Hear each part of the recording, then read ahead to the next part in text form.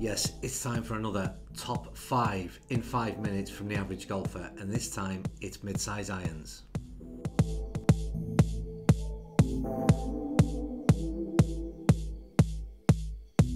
Right, we've got 5 minutes on the clock. I'll start that very shortly, but once again, I just want to remind people that all the products that are in this top 5 I have personally tested.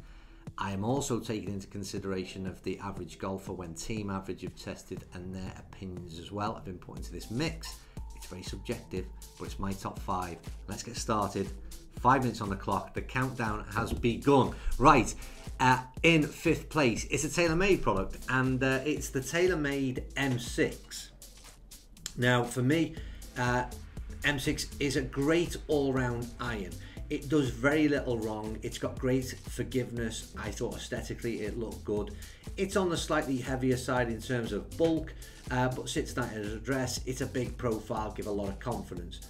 Downsides, well, when you look at the top 4, there's other bits in terms of sound and feel that it sort of slightly lacks on. But for me, overall, a real good product in there at number 5.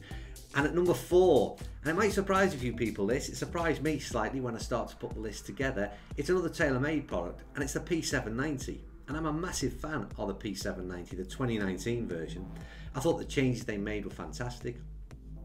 I thought aesthetically there were tweaks, but they looked better.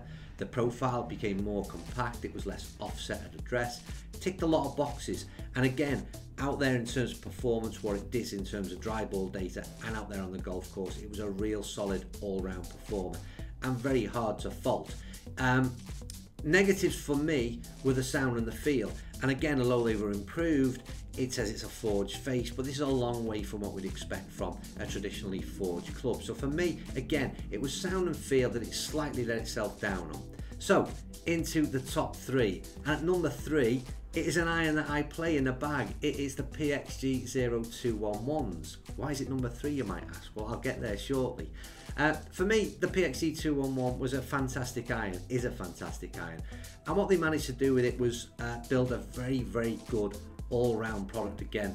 I'd still class it as a game improvement iron. Plenty of mass, plenty of heel to toe in terms of length, thickish top line without being, with confidence inspiring without being overly bulky, and it performed well again, all in terms of dry ball data. Obviously I've played it through the season. It's been a fantastic club. What they did, the one big bonus they did exceptionally well was sound and feel, and I've said this, it's a cast club, but it does something incredibly well in terms of the way it feels and sound. The negative is, well, the negative's the price, and it's always going to be the price, I would think, with PXG products, and that's why performance versus price, then it's got to take that number 3 slot. Anyway, on to number 2. How long have we got? We're doing okay in terms of time.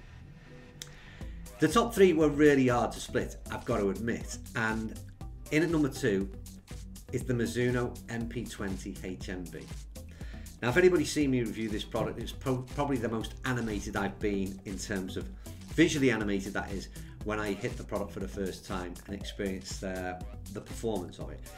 It was an exceptionally good performer. It did really, really well in terms of dry ball data. It looks superb, and the sound and feel for me are again superb. But why is it number 2? Well, the negatives for me were it was a little bit bulky. Top line was a little bit too much when you compare it to certain clubs that are in this list.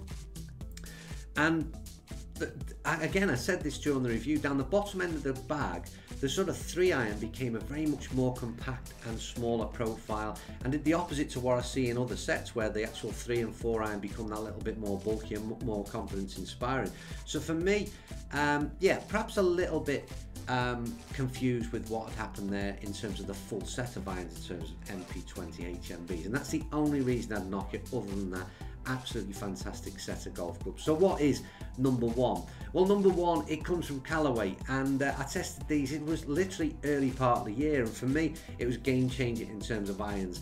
They brought an iron out which I feel set the bar early this year, and everybody else followed suit in terms of what they produced. But they started, it was the first time we'd seen the first set of irons that to me started to tick a lot of boxes, where it became smaller, compact, it was forged, it felt good, it looked good, it performed exceptionally well, it had plenty of forgiveness. So they're packing everything you would want from an iron, but not making it in a huge bulky effort, which they slimmed down really, really well.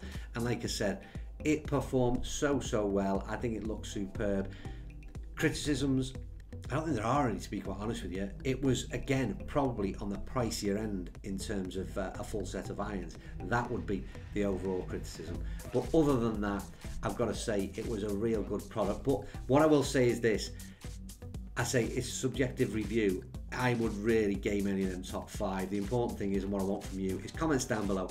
What product do you class as the number 1 iron for 2019? That's the all important bit. But like I said, time has gone, 5 minutes is up, time to shut up, video is over. We almost got there, but I think we got the top 5 in at least. Anyway, I think that's me done. What a great year for irons, in my opinion. Real move forward in that top 5. Absolute superb choice, and the change that were made were, I think, a good move forward for a lot of us average golfers. Anyway, as ever, your opinion is the one that counts. Comments down below. I'll see you soon.